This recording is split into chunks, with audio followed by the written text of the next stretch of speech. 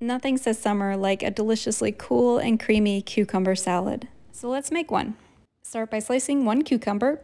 Just kidding, we don't slice it that way. Slice your cucumber the correct and safe way. Slice 1/4 of a red onion. Then we're going to make the dressing with sour cream, lemon juice, some dried dill, you can use fresh dill, a little bit of sugar, and salt. Stir it on up until it is creamy, smooth, and delicious. And then it's time to combine everything in a bowl. You've got your cucumbers, your red onion, and that delicious dressing. Stir it on up until everything is coated in dressing, and then it is ready to devour.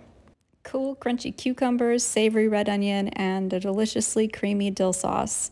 This is what summer dreams are made of.